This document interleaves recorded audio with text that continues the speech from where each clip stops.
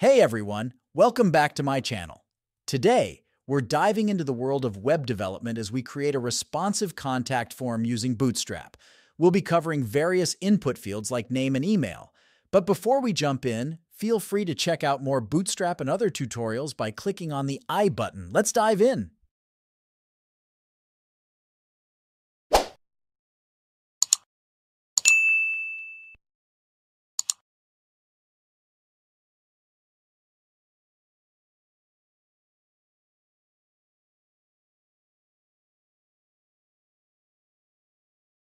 If you're not familiar with the typography, grid system, and other stuffs in Bootstrap, do not forget to check my previous videos on YouTube.